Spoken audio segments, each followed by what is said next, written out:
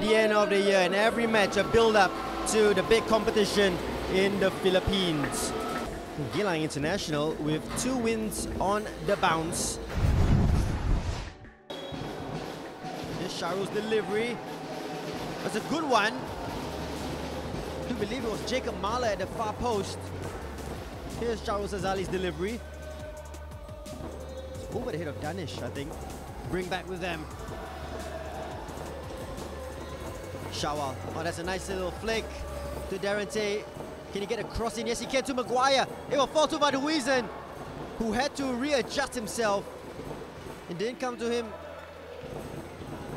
Look at that flick by Shawal. It's good work by Darente to get a cross in.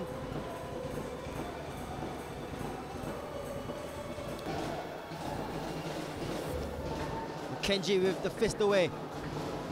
Second ball, here's Ichikawa.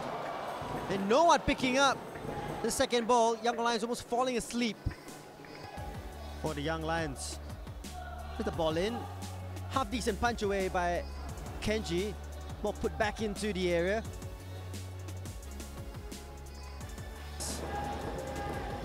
Switches it to Van Huysen. It's a good touch. Van Huysen, can he create something? It's a good looking ball to Fareez. Farhan! What a cross on a plate for Fareez Farhan, and the assist king does it again. Here's Van Huysen with a delicious ball into the area. Fareez Farhan getting behind Zulkarnain. He makes no mistake with the header. Saifullah's ball stopped by Van Huysen. Here's Maguire once again. How many times have I said his name? Maguire! Hold the back page! You might have just seen goal of the season! What a strike! And let's have a look at this strike. Van Huysen with the pick out. Maguire with the cleanest of strikes. And we saw that all the way through. To Shahrul. That's another good ball by Shahrul. It's clipped in the area. And that's a penalty. Well, here's the ball in. It's a good ball once again. Was there a clip? He's not needed to do much. What a penalty that was. Not messing about this Abdul Rasaq Hakim. And they pulled one back here, Young Lions. Here's the comeback on. No chance for Hyrule. Guess the right way.